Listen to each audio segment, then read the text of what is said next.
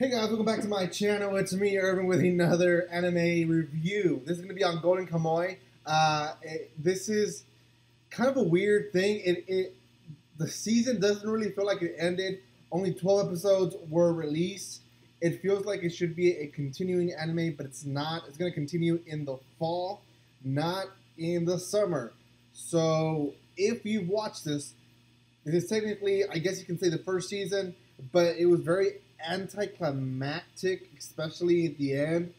And yeah, so that's gonna be part of my decision of where I should rate this one.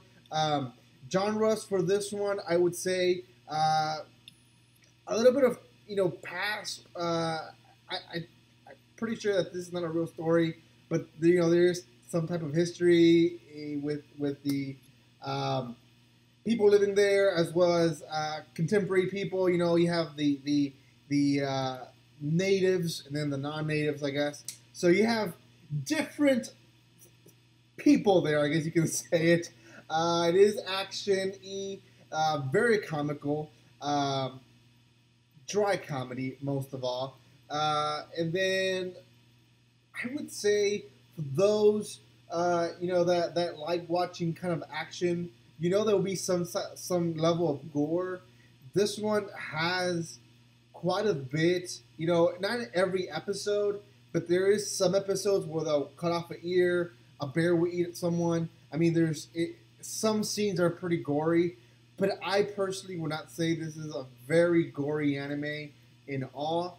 There just happens to be some scenes that are gory. So, the anime itself is based on this guy who is essentially a veteran and is trying to find these other males that basically prisoners that escaped and they stole some money, etc., etc. Their boss tattooed the map on each and one of them, so now he's looking for these people, and the few first ones or some of them he does kill, and then draws out the map and keeps the map in a paper instead of carrying flesh, how most people were doing. They were cutting the people up, skinning them.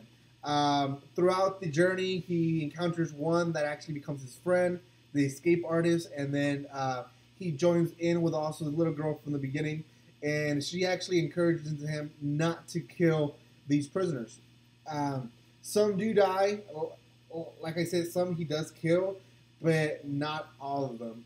A lot of them, he'll trap them, he'll draw the tattoo in paper, and then he'll let them go.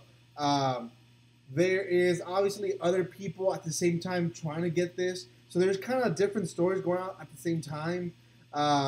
You get to know a little bit of the racism between the natives and the people, the Japanese, especially the natives being put down. So there's some political rightness in that. It's a very interesting anime, and I don't know, there's just something about it that I really liked.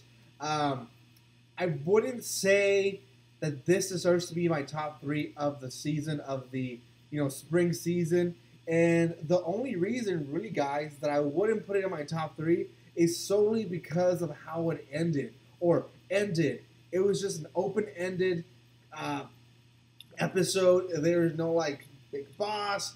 There was no cliffhanger. It was just essentially, we're gonna keep looking for these people as if there's gonna be another episode coming out.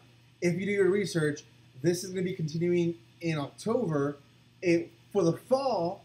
So it just makes you wonder why they did that. And probably some legal stuff, but it just felt really not completed. So out of 10, I'm gonna put this one 7.5. I think is what it deserves. Once I see the second season and if it doesn't have a conclusion, then I will gladly and put it at 8.5 or an 8.